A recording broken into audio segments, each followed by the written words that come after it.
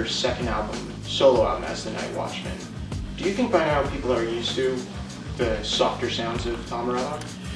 I'm not certain that I describe them as softer sounds. I think that while they may not be played through a Marshall stack, that the Night Watchman material may be some of the heaviest material that I've ever been involved in. That's what I know. Yeah. And as far as getting used to it, I mean, it's it's clearly a different ball of wax. But this tour is half acoustic and half electric.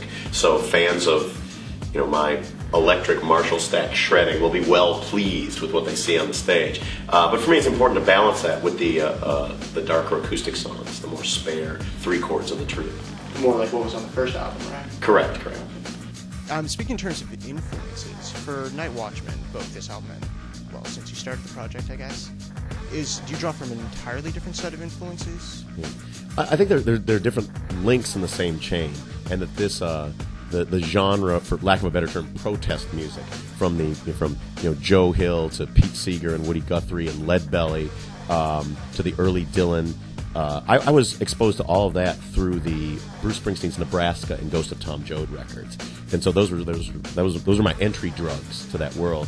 And I found that it was music that was, we were just talking about heavy music a second ago. Yes. I've always been a fan of rebel music and of heavy music, and I found that those albums, as rebellious and heavy as anything in the Metallica catalog, I was really drawn to it for that reason. So Billy Bragg and the Clash. Yeah, absolutely. Billy Bragg was a huge influence on me. Johnny Cash as well. Leonard Cohen. I like the artists that have trouble hitting the high notes, because that really helps me in my rich milk chocolate baritone.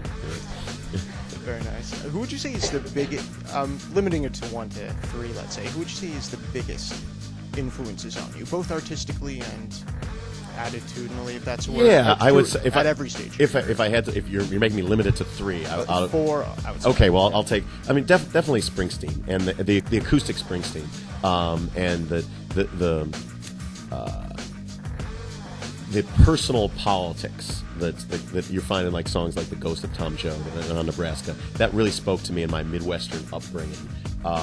Then I would say the next influence would be the Black Panther Party on my music. And when I read that, I grew up in an all-white conservative suburb of Chicago, and when I read the writings of Huey Newton and Eldridge Cleaver, I was like, holy smoke, there's an entire different way of looking at the world than the one that I'm growing up in. And that's informed my music very much, in both my guitar playing and in my songwriting, that you don't have to take what's given to you in your circumstances. Whether it's, for 15 years have been known as a rock guitar player. But I don't have to take those circumstances for granted. I have to be that the rest of my life. I can go take a direct left turn and play acoustic, music anytime. So that's one lesson. For a third one, how about let's go with Joe Hill.